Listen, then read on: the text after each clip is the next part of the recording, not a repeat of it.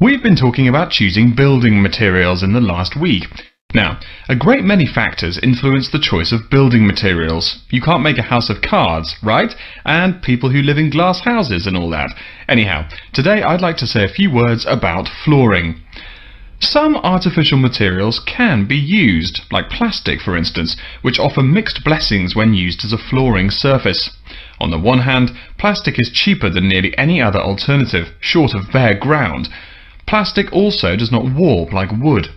On the other hand, the best that can be said about plastic is that it looks like wood or stone. However, it cannot replace the real materials. As I have mentioned, I'm fixing up a new house. The decorator my wife hired told me plastic does a great job of looking exactly like plastic. Besides, it scratches easily, fades or discolours, and starts cracking within a year or two. So, if you're fitting out a sleazy hotel or plan to live in a trailer park, go with the plastic. Really though, for all intents and purposes, this leaves us with wood or stone as choices for flooring. Stone and wood are alike in at least one respect. Both go through processing before they can be put to use. Since few of us cut our own lumber or quarry our own stone, this is not perhaps a pressing concern.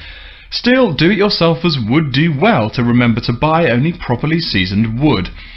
Unseasoned wood warps, and a warped floor quickly becomes firewood, and its owner quickly becomes poorer. Likewise, except for dull-hued materials like slate or sandstone, most stone floors are polished before installation. The choice goes well beyond just wood or stone. Each type requires many further considerations. A few special remarks are called for when considering wood. For example, as always, aesthetics, personal taste and layout all play roles, as well as the type of house or room. Oh, and certainly don't forget the cost. When it comes to cost, a rule of thumb is that the softer and less exotic the wood, the lower the cost. In the US, for instance, pine is both ubiquitous and cheap. Mahogany is imported and exorbitantly expensive. If you're on any kind of budget when remodeling, it's really helpful to remember to go for the softer woods. Aside from cost, there are still lots of different factors that are important in choosing the best flooring for the job. Continuing with the example of wood, one must consider the effects of each type of wood on the mood of the room. When selecting the best wood to use, particular attention needs to be paid to its grain patterns, texture and colour. In rooms where relaxation or deep thought is the aim, say bedrooms or the study, dark, strong-grained woods are the rule. Here, the grain ought to match the furniture for a feeling of homogeneity. In rooms where activity and motion are typical, the dining room or living room, lighter, finer-grained lumber is more suitable. In such a setting, the wood grain might be useful in offering a contrast to the furniture. This leads to a feel of subconscious excitement in keeping with the room's function. In either case though, consult a decorator. It is a decorator's job to know what materials to use to fit the function of the room. Though some things about putting together a room are subjective and based on one's individual taste, materials appropriate to a room's function are much more straightforward. A decorator takes the needs of the customer and uses a mathematical formula rather than subjective words. Since feelings vary from person to person, verbal descriptions of wood types tend to be ambiguous. You want the wood you select, not something approximate. And if you do decide to do it yourself, remember that all wood must be treated with preservatives to enhance its appearance and preserve its natural beauty.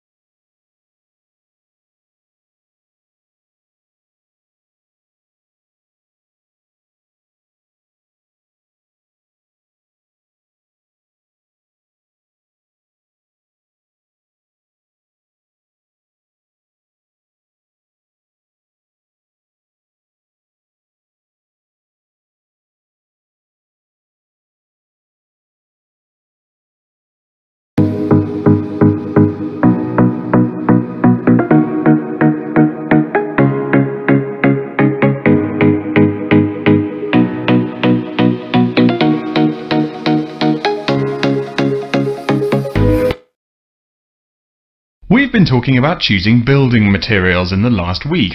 Now, a great many factors influence the choice of building materials. You can't make a house of cards, right? And people who live in glass houses and all that. Anyhow, today I'd like to say a few words about flooring.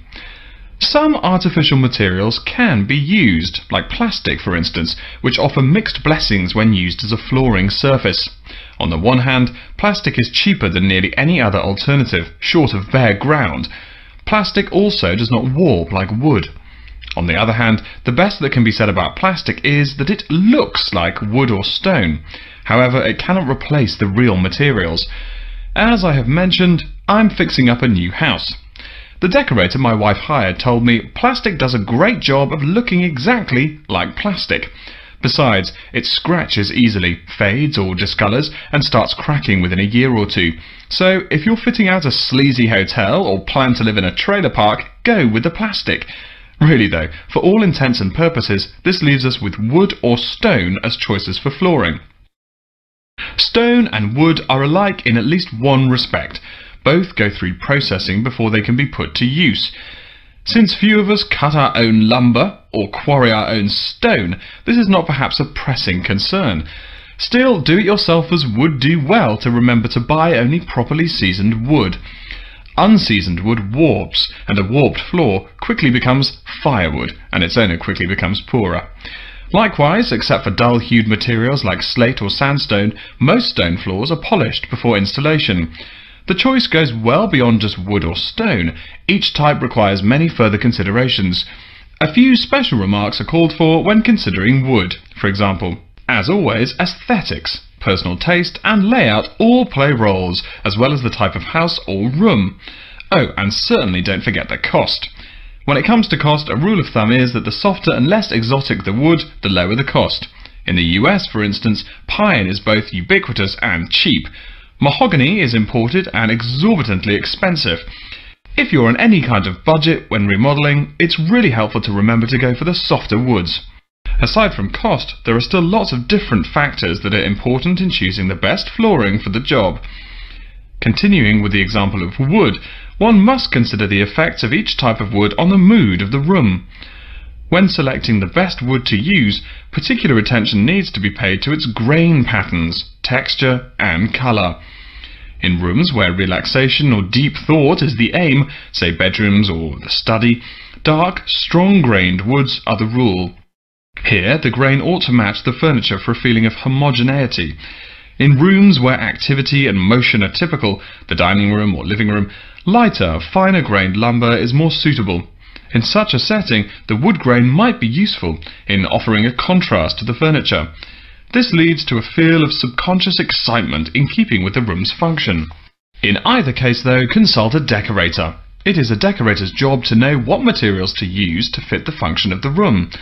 Though some things about putting together a room are subjective and based on one's individual taste, materials appropriate to a room's function are much more straightforward.